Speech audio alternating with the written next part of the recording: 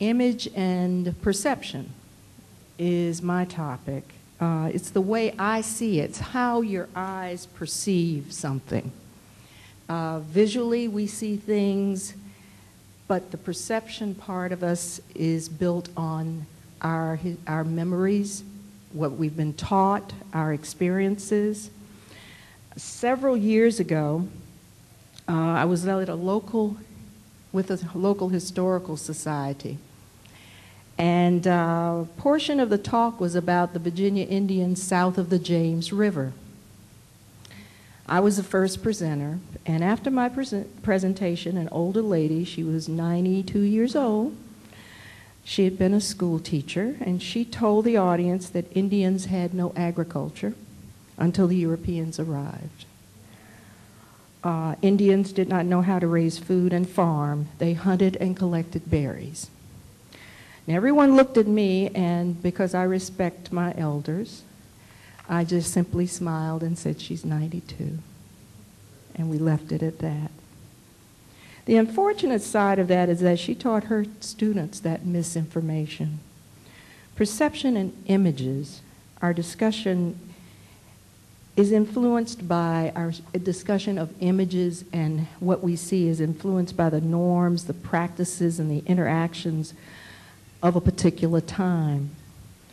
Formulating a fresh perspective on the history of Virginia's Native people requires re-examination and deciphering of history from the myriad of post-contact written accounts that we find in the various repositories of historical knowledge. The source documents that we have access to are written accounts, for the most part, from the point of view of the person who has something to gain from portraying Native Americans in a certain way. We find that much of the history of Virginia Indians has been overlooked, misinterpreted, or merely follows the standard way of discounting Native Americans as a primitive people who did not know how to use their abundant assets. The earliest depictions of the appearance of the purported lifestyle of indigenous people were recorded by European artists and illustrators. John White is probably the most famous. In the late 1500s, 1585, he was the contributor, the painter that did the paintings, that the engravings for this first document that was presented to entice newcomers to the New World. His depictions are very stylized, and it shows a paradise with bountiful riches. The problem with this is that we don't look at it as for what it is. It is a marketing piece. It is a real estate developer's book. And it was simply to promote the new colony, which now is where North Carolina is located, but it does cover the Atlantic coast. But it does not explain the vastness of the native population and the intricate commerce and sociopolitical systems that existed within the native world. Along with the illustrations, the narrative written about the native population reinforces the concept of manifest destiny and the opportunity to save the primitives. Harriet's book uses descriptive phrases as barbarous, deprived of the knowledge of God, misguided people taught by nature to worship their chiefs after death. Spirit of the Lord has suggested to these uncultivated men a method by which they can construct things necessary for their use. So basically, it was just happenstance almost that Native Americans could live. What came out of this early depiction of the native population? We all know. We can fast forward just a little bit to 1619 and what was already happening to the native population. It was a clash of cultures, disruption of lifestyle, loss of oral tradition, disease, aggression, manipulation, greed, confusion, removal to the islands, slavery, death. We can go on and on and on. I think most of you in the room are teachers or look forward to being a teacher one day. And I'd like to encourage you to go back and look at source documents and glean a real story from them. You have to think of primary sources like a movie, and a textbook is a summary of that movie, something you hear from a friend. And while your friend might give great detail and tell you how great the movie is, it's not the same as seeing it yourself. So there's parts that you might notice in a different way. Even looking at these old paintings and engravings from the late 1500s, there's a different way, there's an embedded message within these depictions. And our other panelists, we're going to talk about those a little bit more. But with that, I'd like to ask for volunteers to tell me what are the 3 things you wrote that you'd like to see on a Virginia Native American monument. Anybody? Yes.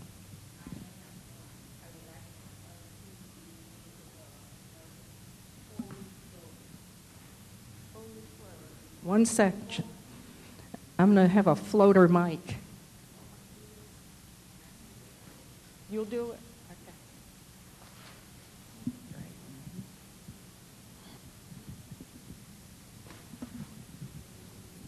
Hello. I would like to see the Native American fully clothed with the beautiful feather. Oh, I don't know how you call that, the band of feathers. So some headdress? Headdress, right. And fully clothed Okay. in the Indian garment.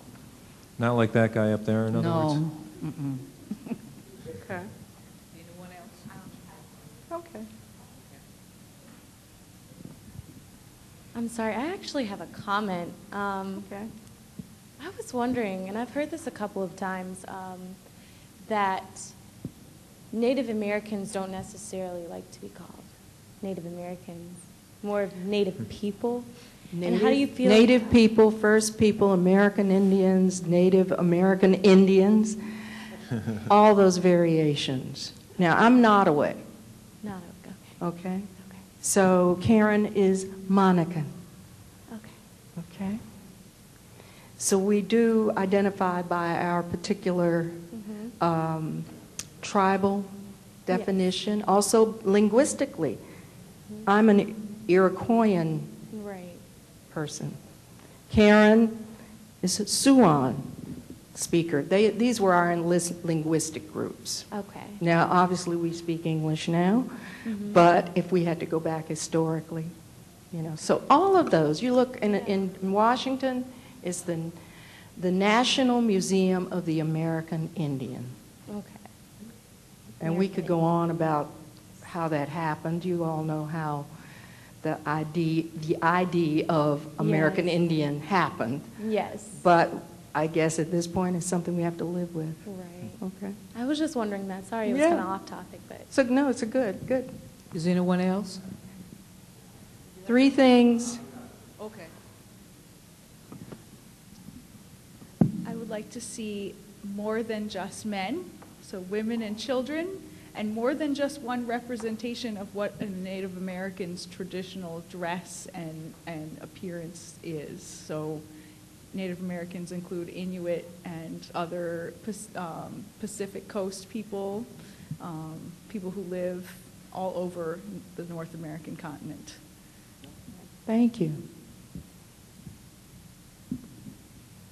Again, Yeah. I'm going to talk about it from my Caribbean kind of a background because I guess we got enough of American movie of Red Indian that this is what comes to mind, that this is a caricature, that's in terms of, the strength, ready to hunt like people do no other thing. And I know that some Native American, they live in cold areas, so they have clothes, layers and layers of clothes and so on that are woven, and you don't get that here. So if this just represents the iconic Native American or Red Indian, it's misleading and to me insulting.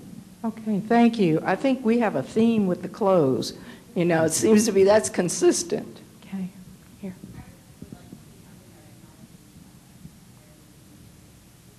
Okay. Okay, say that again. Sure. I would like to see something that acknowledges a history of mixed-race peoples. Thanks. All right, again, anyone else? 3 things that you would like to see on the Native American monument. How y'all doing today?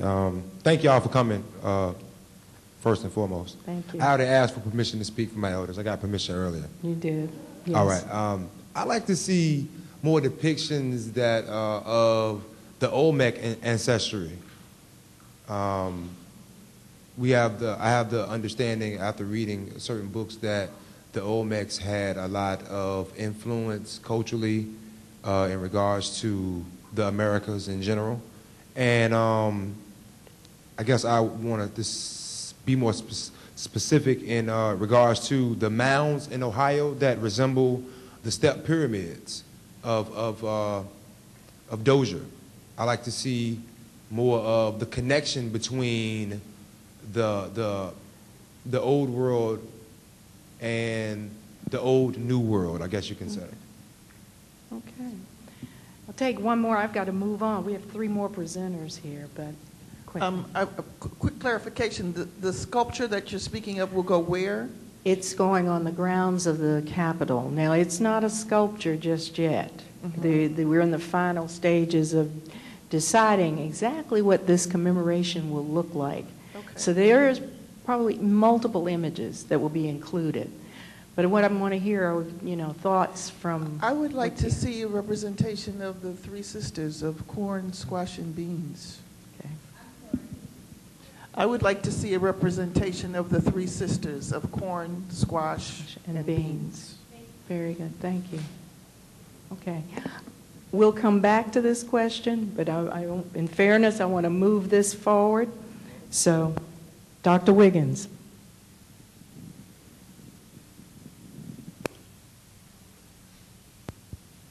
Good afternoon. My name is Bill Wiggins, and I'm trying to get my mind and mouth in gear, getting the afternoon droops like everybody. You all are ready to go to sleep. I'll try not to put you all to sleep. As we've been talking about images of Native American Indians, I've been thinking about images of Africans. We need to include that as we go forward, because we do have certain notions of what Africans look like. Am I right?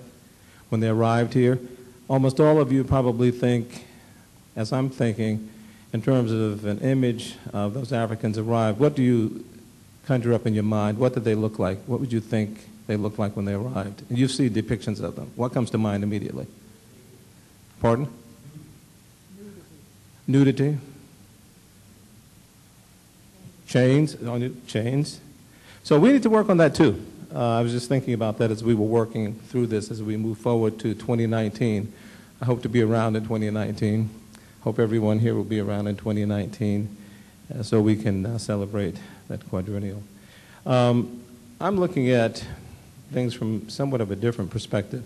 I thought it was important that we look at imagery of Africans as well, and also parallel, if you will, some of the experiences of Native American Indians.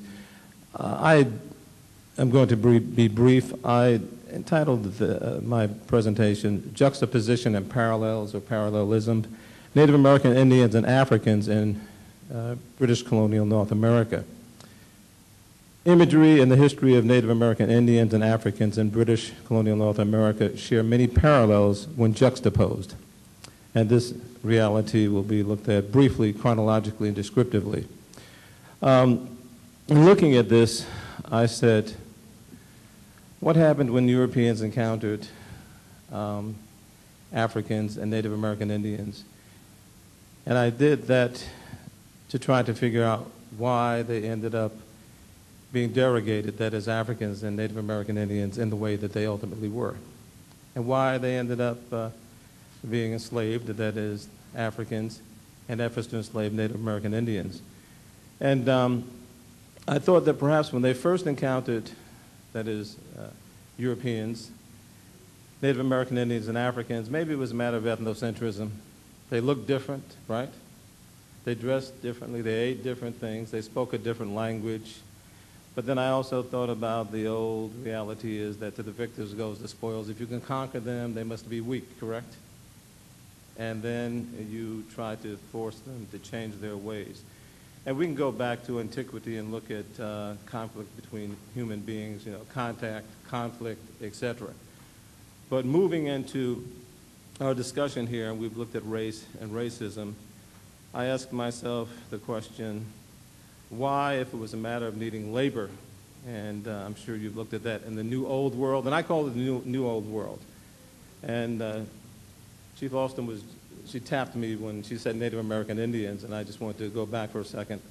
I say Native American Indians because having spent time out in Minnesota with Russell Means and Wazaduta and other individuals, medicine men, a number of them, such as members of the American Indian movement, say we are, again, American Indians. We don't like Native American because anyone born in the United States is a native, so they're Native Americans.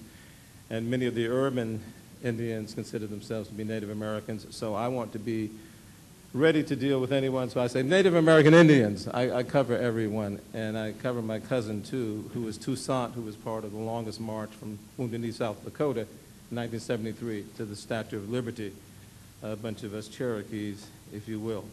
But back to the point I was trying to make earlier. We know that both groups of individuals will be derogated quite readily by Europeans when they came into contact with them. And most of you are familiar with Winthrop Jordan's work, White Over Black, George M. Fredrickson, etc., Black Image in the White Blind, etc. And we can go back to the writings of William Shakespeare, Othello, the swarthy, dirty Moor, because slavery originally, as you know, was not, or enslavement based upon the color of your skin. We can go back to the Roman latifundia. We can go back as far as we want to, if you will, but ultimately became based upon the color of one's skin. We do know that. So the writings of Shakespeare and notions of darkness, of course. You can even think about Manichaeanism, evil versus good, and good is always what? White, bad is always black, except for Black Stallion and things like that. There's some exceptions to that. But getting to British colonial North America, we know that, as Robert Burkhofer has pointed out, the Native American Indians, the noble savage, if you will, they ultimately were viewed as being a weak race because many of them were dying off. You know why they were dying off, correct? Different disease environments, and they examined their physicality. They did everything they possibly could to say that they were a weak race. And the same sort of thing was attempted initially when it came to Africans because they were deemed to be inferior. They really had no culture, no background. We've had a lot of discussion concerning what Africa did contribute to the knowledge of the world. And Egypt was always in Africa. We know that. The whole of Africa at one time was known as Ethiopica. And Chancellor Williams and Cheikh Anta Diop and others have written and documented clearly the contributions of Africans to the world throughout history. Herodotus actually wrote about them, the black and curly-haired individuals. We can go on and on and on, so I think that we don't have to argue that anymore. We know that Africans were not living as wild individuals, shrinking heads, cannibals, and so on. And my colleague here will point out that they said the same thing about Native American Indians. They were eating one another, cutting them up, putting them in pots, and things like that. And even when it came to scalping, we know the scalping that occurred in Europe too, and in Africa. I mean, nothing to brag about, but it was a way of also getting yourself paid, as we know in the early period of American history. But when it came to Africans, we know that many of them were not dropping like flies when they got to the New Old World. I changed that too. I don't like New World because North America, South America, Latin America, Central America, it all existed. Same time that, as far as I know, Europe existed, unless you want to look at plate tectonics and everything slid apart. So, but that's insulting to say that something started to exist because a bunch of people came over and said, okay, now you exist. You get my point here. So I call it the New Old World.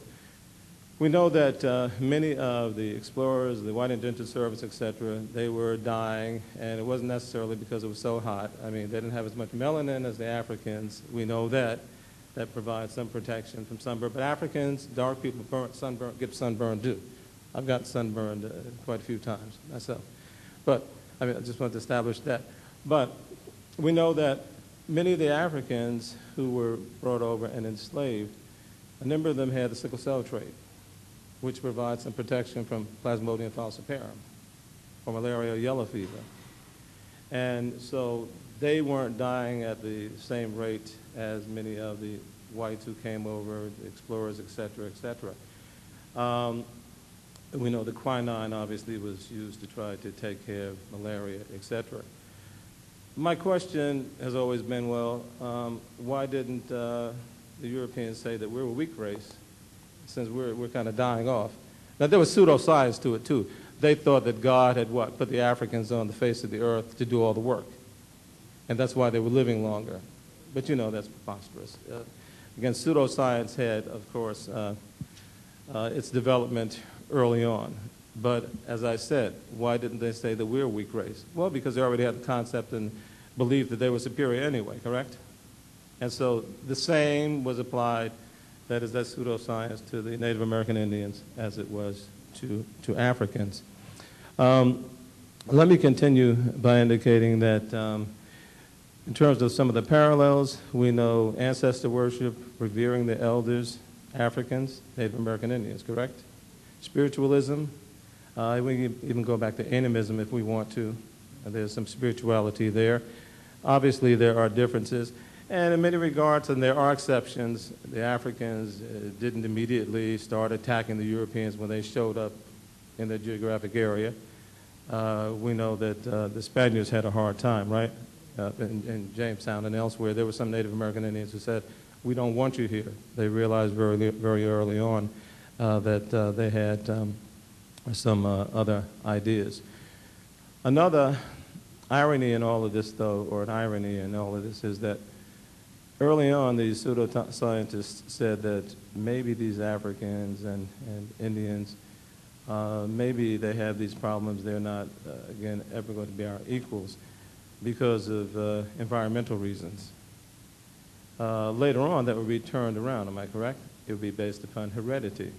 You know about Shockley, Jensen, Herrnstein, and all those individuals. It's just so ironic that those people were using an environmentalist argument in a racist way, and then later on to have the heredity argument to be used in a racist way, saying that, you know, they had gene pool, etc.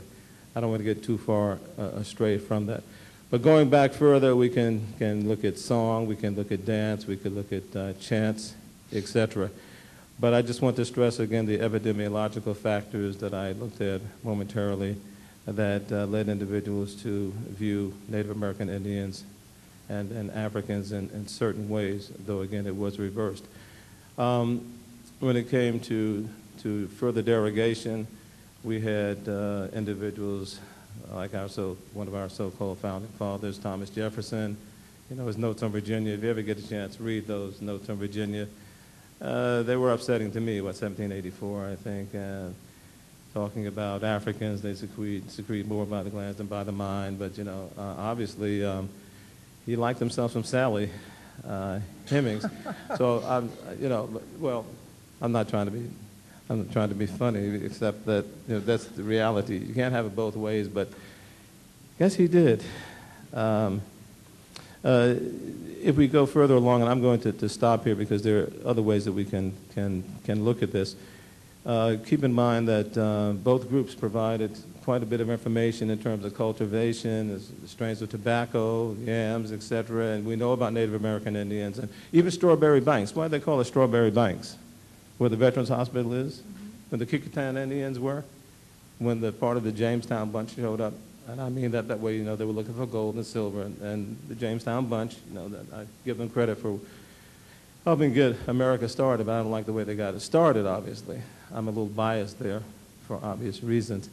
But they fed them with strawberries and things like that, so they knew how to grow something, right? They were good for something. Actually, they made, I mean, even the Pilgrims, you know the story there. But, you know, look at the whole story about what happened to the Indians. It took advantage of them, need I say more.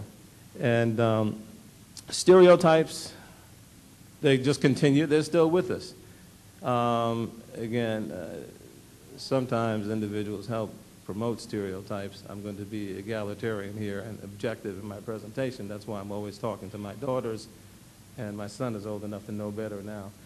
But we know that in those movies, you ever see those Westerns? I used to hate that. I guess something was wrong with me as a younger person when I went there, and the Native American Indians, they were all whooping up, running around crazily, and the wagon trains, and everybody was cheering when the soldiers, they opened up the back of the curtains on those wagon trains, shot down all the Indians, and that irritated me quite a bit.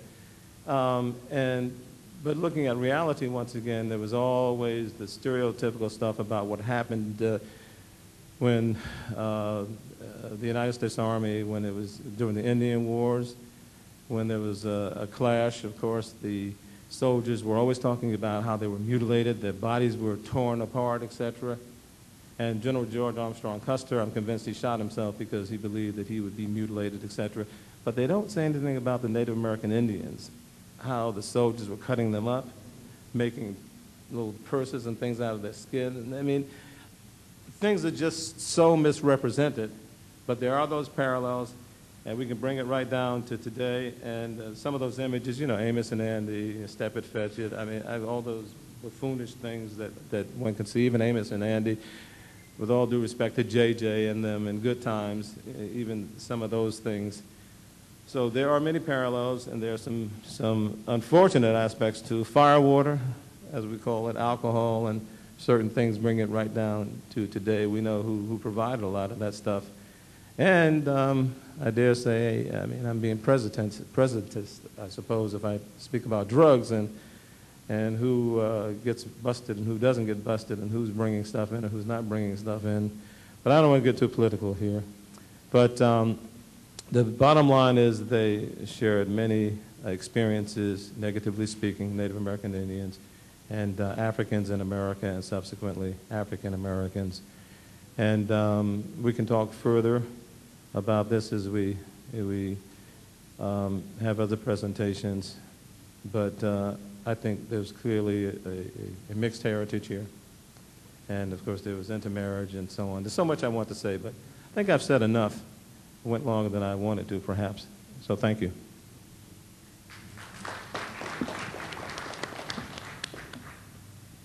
Okay, next. Okay.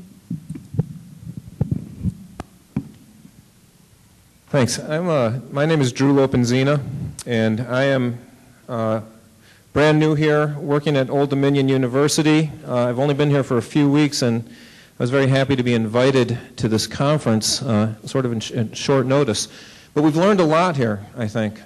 We've learned things that are going to subtly, shift the way that we understand this dynamic of what's happening in the year 1619 and before and beyond, and all of this is valuable, and we'll take it home with us. I'm going to approach this from a literary studies point of view. I teach literature, early American literature, and Native American literature. And so I'm interested in the idea of stories. One of my favorite writers, Thomas King, who traces his descent back to the Cherokee and to Greeks, says that the truth about stories is that's all we are.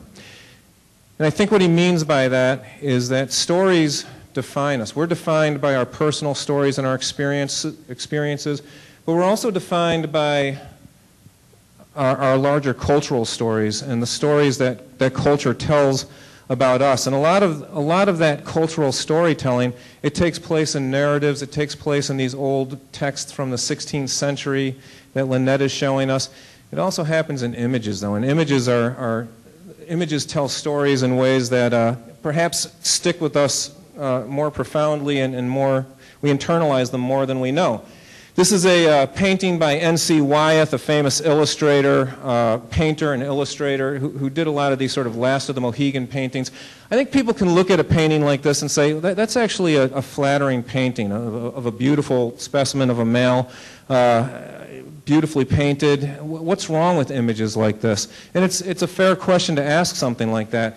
But it's the multitude of such images as they compile over time, where whenever we see images of Native Americans, and this has a very long history, we tend to see them in isolation. We tend to see the lone, isolated male warrior in the headdress. And this comes back to Lynette's question of what do we do with a monument, because certainly when we do see a statue, and I don't have any pictures here of statues or monuments of natives, but again, we'd be likely to see that lone male on horseback perhaps with the headdress.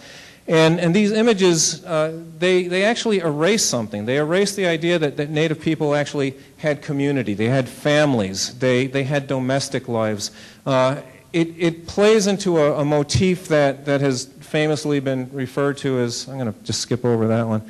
Well, we see also not just the noble savage, so to speak, but the vicious savage of performing acts of atrocity. All of these things are memorialized. But it all plays into this idea, ultimately, of the image of the vanishing native. This is a famous Edward Curtis photograph from the end of the 19th century. And the idea that natives were disappearing from the scene. If we see them at all, it's in isolation. They're on their way out. They won't be here long because native people aren't supposed to be part of this modern, civilized world that Europeans brought over here in the early 1700s and 17th century in this part of the world and started to create. And this just goes on. We see natives in our advertising, sports icons. You guys know all this. And romance as well. There's a blooming industry of romance novels that play on these sort of motifs. Savage Eden, I don't know what that means. But it sounds good, or it looks good from the picture, I guess. These images go back a long ways. We're looking at some present-day images, but even the earliest images of Native people are performing very similar tricks. If you go back to, this is an early 17th century illustration, and you could split this thing right down the middle. This is supposed to be Amerigo Vespucci discovering America. And if you look at it closely, the symbolism of this and how it's laid out, everything on this side is meant to represent civilization. Everything on this side is meant to represent savagery, the lack of civilization, the absence of civilization. So we have Vespucci, he's carrying his astrolabe, which represents the height of technology of this era, which allowed these great ships to sail across the oceans. He's got the sword, he's in the act of claiming the land for Europeans. He's got the flag, he's got the cross, he's got all the accoutrements of conquest. On the other side, we have the native woman, and America is often represented as an exotic, naked, dark-skinned woman, maybe like the picture in the pamphlet or the program. And she's prone, whereas Vespucci is standing erect. All the natives are closer to the ground. They're close to these exotic-looking animals here. And if you look closely in the background, they're having a little barbecue here. There's a leg on the spit. They're I guess, eating themselves. And this is a common motif as well. And you're going to see this, we project this, we think of maps, for instance, and maps are images too. Maps are supposed to be neutral, objective, relayers of information, but of course they also project values and ideologies. This is from 1534. Sebastian Munster, I believe, made this map. In 1534, when people were thinking about America, we're awfully ethnocentric. We think of America as this place up here, but that was hardly even a blip on the map at that point. When people thought about America back then, they were thinking about this area right here. And they were projecting their values on this in terms of what America was for them, but also in terms of who inhabited that area. If you look at the lower left-hand corner of that image, you're going to see the native people again. Naked, they've got their... they've got, again, on the chopping block, human bodies, and there seems to be sort of no moral agency here. It's just all slash and tear, and I don't know, there's no thinking going on in all of this. It's hard for us to separate ourselves from centuries of images like this. We've been inundated with these images.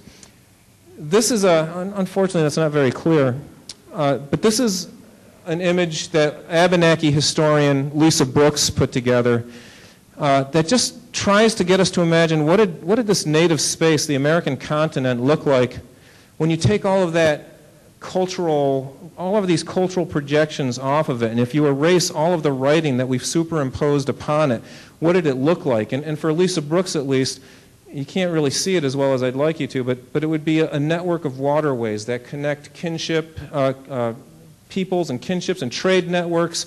And this was what America, perhaps, at least a different way of trying to conceptualize what America might look like from an indigenous perspective. It's hard for us to take away all that writing, all of that history making and image making that we've done.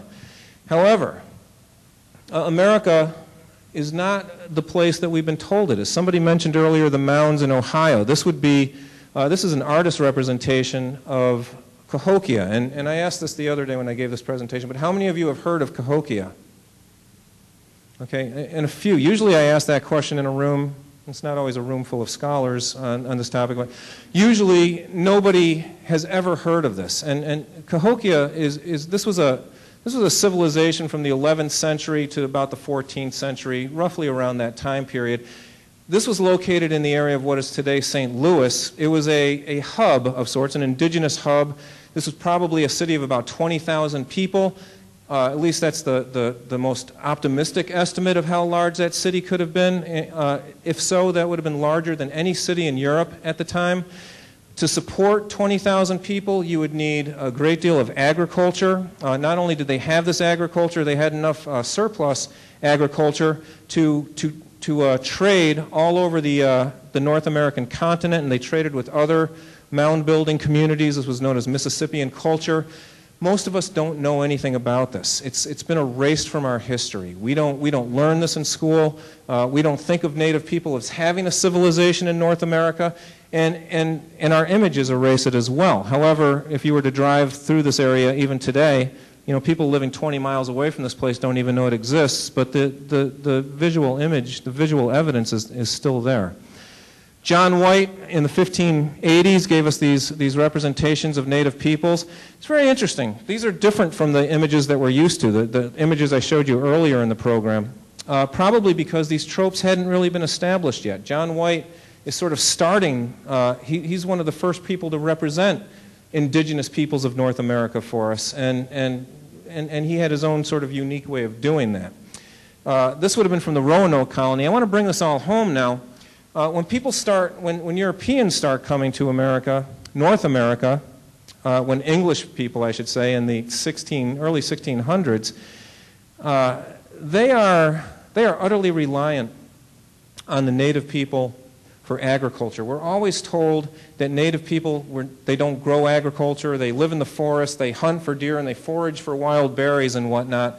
We know better, I think, now. At least I hope we know better.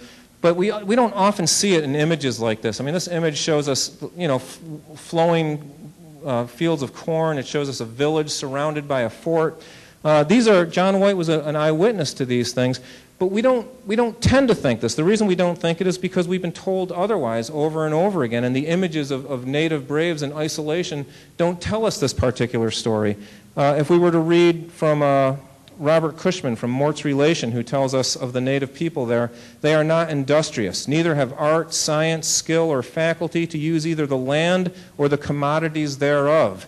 Cushman, Edward Winslow, William Bradford describes for us a people who didn't have science, who didn't have agriculture. They weren't supposed to have fields like this.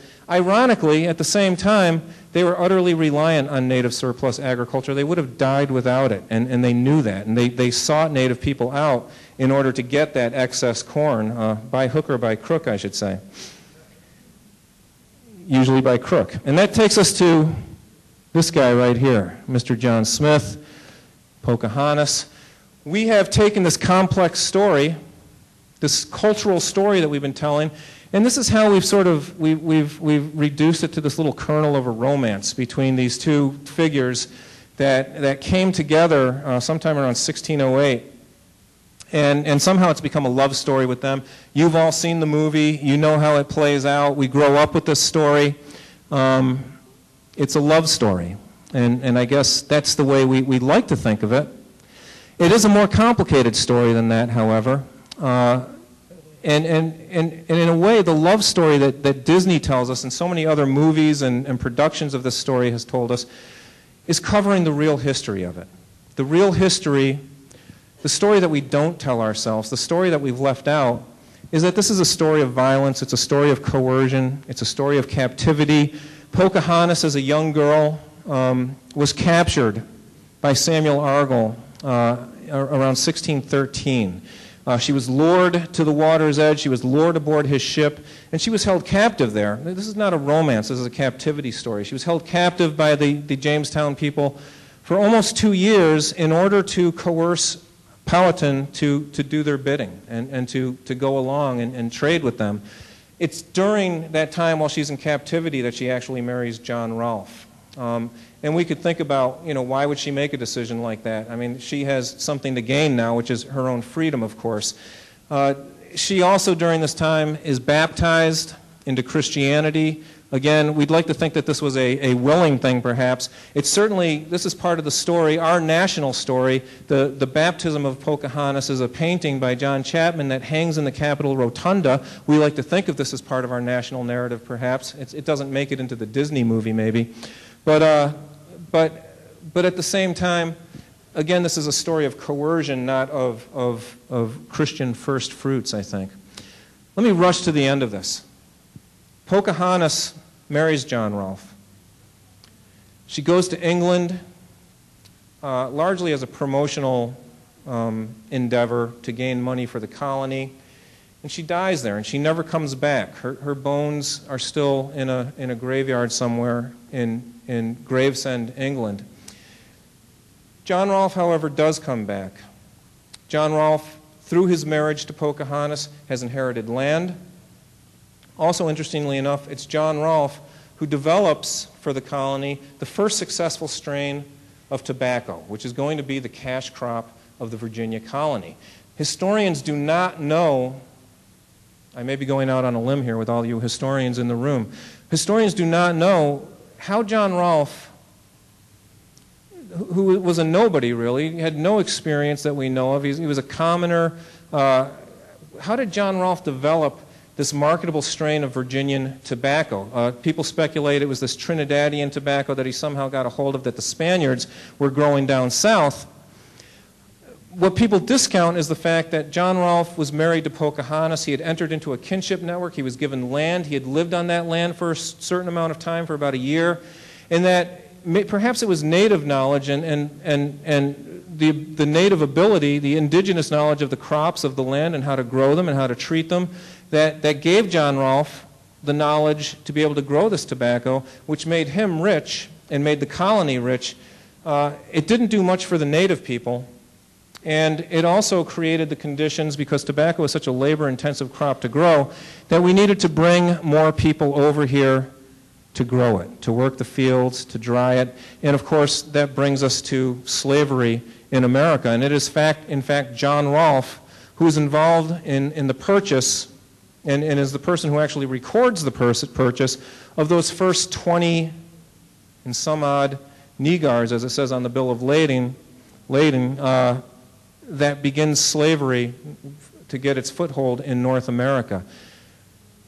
This is a complicated story. It's a story that touches all of us, that has implications for all of us, and it's a story that we have buried in this very simple Disney romance. This is the story we tell of a romance, but it's a story actually of slavery, exploitation, and the usurpation of indigenous land. And I'm going to leave it at that. I know we have another talk that we have to hear. Thank you.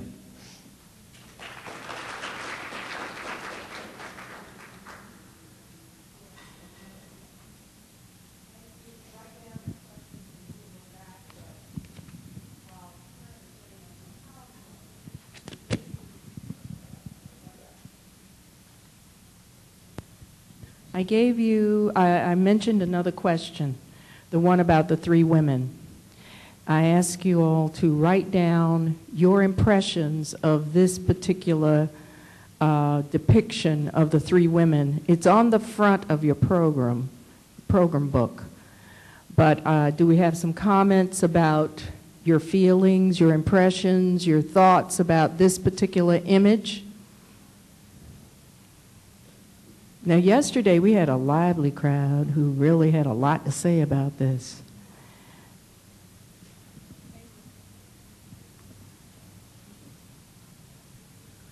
I'll get you started because I'm the one who wrote the blog post about this image that appears on the 1619 website. So I wanted to throw in there a little background that this image was drawn as part of a series of, I can't remember if they're woodcuts or pen and ink drawings, to illustrate basically a travelogue that was written by a man who went to South America to help put down slave rebellions. And his experience actually causes him to start to think that the institution of slavery that is developing in the Americas is a bad thing. And so the travelogue and the images originally have an anti-slavery take. And the publisher makes them tone it back to celebrate colonialism. So you can read these images through some pretty interesting lenses about the debate and dissension over the validity of the institution of slavery and its relationship to Christianity, and to men's depiction of women. These women are definitely quite sexy, right, and attractive. So I wanted to pitch it off there is how might that change our interpretation of this picture?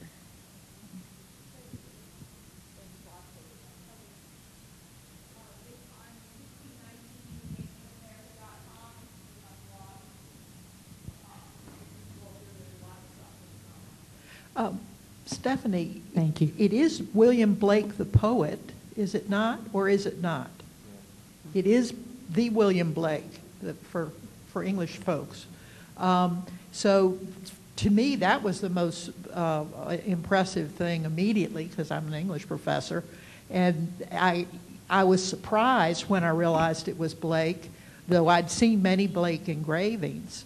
And he was a very spiritual person. He saw visions, and a wonderful artist, but also a very great poet.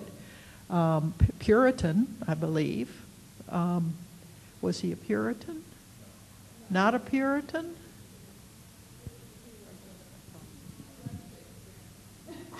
Well, I thought he was just kind of crazy. I mean, schizophrenic.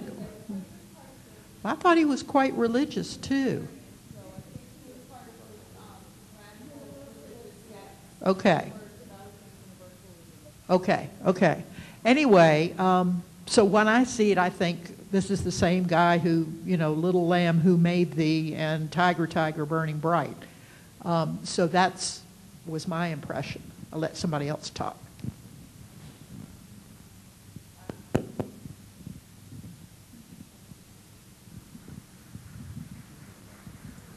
Hello. I think the most important thing that I see when I first look at the picture is the hair of all three women. If you notice, the white woman's hair is wrapped around her, like all the way down to her thigh. And I think that's kind of like hierarchical, because the Indian woman's hair would have been, just as long as the white woman's hair would have been. And then the African woman's hair is the shortest. And though it would have grown outwards, it still probably would have been longer than it's depicted in a photo. So I think that's very intentional as far as like a beauty hierarchy, and that's kind of what I noticed when I first look at the painting.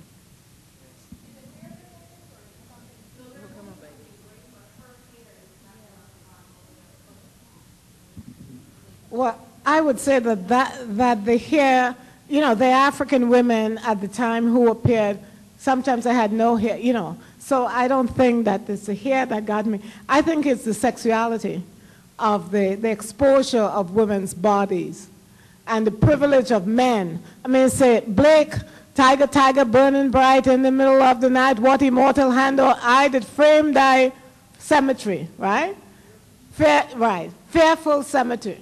So it seems to be very religious, what created it. But in a sense, all these men were repressed in terms of their sexuality as well. And when they got the occasion, they sort of frame things and use women's bodies in ways that we today are very kind of outraged about. But I think we should interrogate that, whether it's a Native American woman or I see women here. I see gender. I see the privilege of men to use women's bodies for whatever it is, whether it's abolition, because he got this from Stedman. There was a Dutch colony where things were happening, and these depictions of women were very much framed in that context of Dutch, where there were Maroons who went to the woods, but there were also Africans who in fact were Creole. The bridge between European and African was happening. So I think we have to think in terms of both the history and in terms of the Victorian, sexually repressed men that then continue to use women's bodies as framing their own repressed sexuality.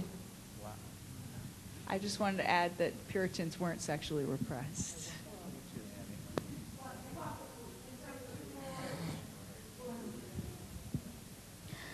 Thank you. I noticed how I also noticed how the hair is covering the white woman's genitals. It's supposed to depict her chastity. It's supposed to show that she's more chaste than the other two women. The other two are more exposed. The Native American woman, her stance is more gaped than the other two. Also, the picture is entitled Europe Supported by Africa and America, and it does show how the African woman and the Native American woman are guiding the white woman and also giving her support.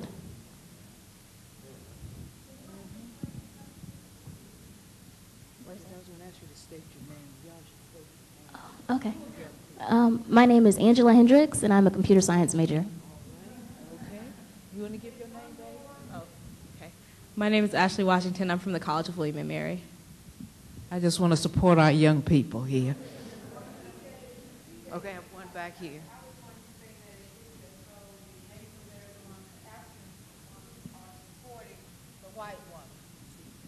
Kathy Jackson, Mass Comm and Journalism, Norfolk State. Not a student.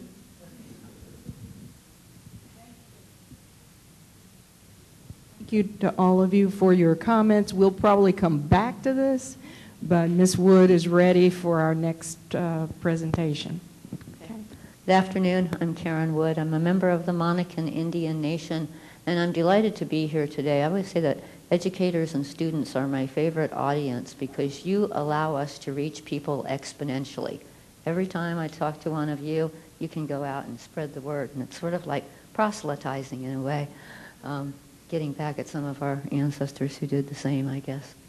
Anyway, I'm going to read my talk because I'm trying to get across a lot of really intense ideas in a very small space of time, and I have a few slides for you, but the document that I've come up with is called Past Silences, and it relates to everything that all of our previous panelists have talked about in terms of the way that we portray history through words, in addition to the images that we've been talking about. And I wanted to point out, too, that when I arrived at my hotel room on Thursday night, I immediately looked at the guidebook that was supposed to tell us how glorious this area is and why we should run out and spend our money in various restaurants and sites of entertainment. And one of the earliest pages said, "There's so much history here that it's almost impossible to absorb." In 1607, these people showed up and began to talk about the colony. And I'm like, okay, this is where we start. And that's where I'm going to start. So, past silences. Most of us began to learn what we know about the past in grade school, not through history courses, but through a hybrid discipline known in Virginia as social studies. The social studies are defined as the integrated study of the social sciences and humanities to promote civic competence. See if this will work. No, it's not going to behave for me. Okay, do it this way.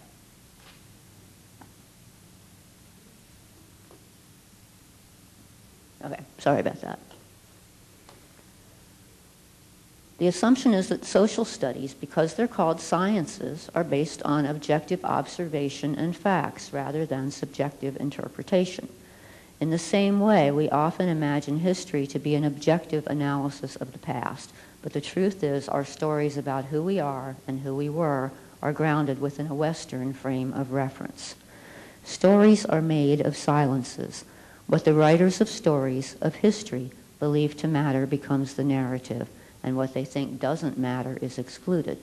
Those who construct the story, therefore, exercise tremendous power, the power conferred by academic authority or by a state or national agenda. In the United States, our national historical narrative centers around the story of European arrival and westward movement. It tends to include people and events that are seen as integral to the preferred storyline and to exclude or minimize those who aren't. What we've gained, as most of us know, is an intimate understanding of the lives of Europeans and subsequent Americans who were male, white, and wealthy for the most part. What we've lost are the stories of almost everyone else: women, children, poor people, people of color, indigenous peoples, the majority. Other kinds of stories emerge from the cultures of tribal peoples in traditional American Indian and African communities. Stories that show how people came into the world, how to behave, to remember holy places that distinguish the land, places touched by spirit, how to avoid mistakes of all kinds, how to find beauty, how to reciprocate, how to think in balance. These stories are rarely linear. Tribal peoples often construct time as cyclical and believe that human beings do not progress but repeat. They imagine themselves in relation to the world around them, not as separated by a man versus nature dichotomy. In societies with strong oral traditions, people have always valued their orators, storytellers, griots, the keepers of wisdom, faith, and law, those who are careful not to omit what they themselves had been taught by their elders. Within these societies, civic responsibility was embedded and codified in oral narrative and transmitted from one generation to the next through stories. When Europeans arrived on this continent, they brought their assumptions with them.